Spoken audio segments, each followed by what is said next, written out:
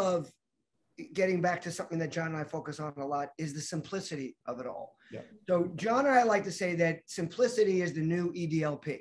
Make it easy for them and they'll buy from you again and again and again. Frictionless. We should trademark that term. Right.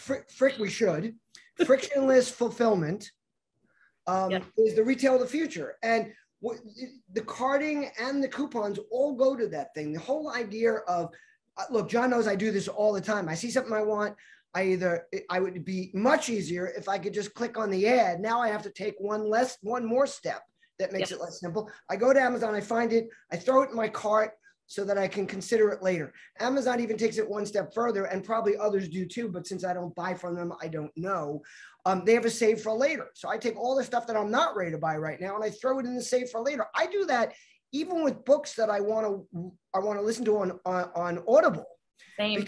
Because I have my library of them in Amazon, and then the ones that aren't on Audible, I click buy and I have them delivered from Amazon. So, and then adding in the 8112, we all know how complicated 8110 was and how difficult 8110 and how difficult it was to use and apply and have on your phone and send into something you're doing. Now it can all happen, in conjunction with each other.